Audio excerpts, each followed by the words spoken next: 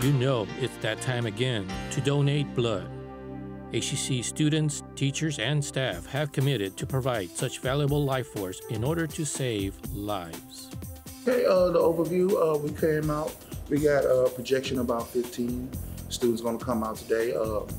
Each donation that we collect today, each donation is worth about 3 lives because the blood is broken down into components: whole blood, plasma, platelets.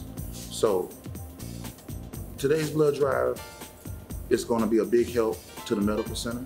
Yeah, this is an opportunity for them to help out the community, and this is an easy way for them to give. They don't have to go to some off-place location where they can give while they're here in between classes or after class. Well, you never know who needs blood, so I always donate whenever I can, which is, I believe, a 6-month period after you donate. So every 6 months I always try to donate. Well, a good portion of our donations come from students, and a lot of students love to do the right thing, and we take good care of them because it's a needle, and a lot of people come down here to face their fears. So we take good care of them, and the donations are important because the medical center uses blood every day. Everything from car accidents, premature kids, to emergency surgeries. So it's very important, and then we get we actually get the communities involved in this. So we actually just don't hit the schools, but the surrounding neighborhoods are invited to come out as well. Honestly, it was so painless, and all the nurses were incredibly nice and kind. And if you have time, just do it. It doesn't hurt or anything at all.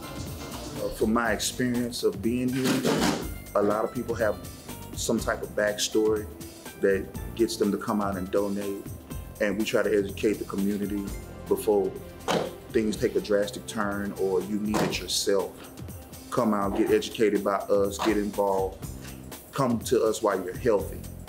Well, my company takes it back to the medical center and it's processed. Like I said, blood is broken down into 3 major components. So your blood is taken here, processed, meaning it's spun down, broken down into 3 components: red cells, plasma, platelets. And each donation is a separate, every donation broke down into 3 components, it's a separate, could go to a separate person.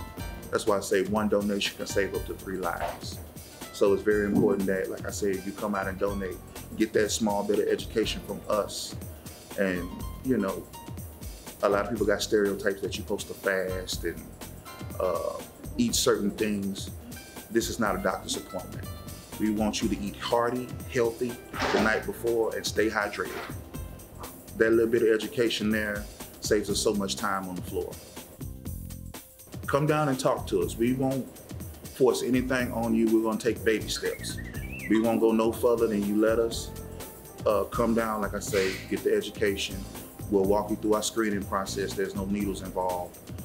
We do require a finger stick though. We do check your iron.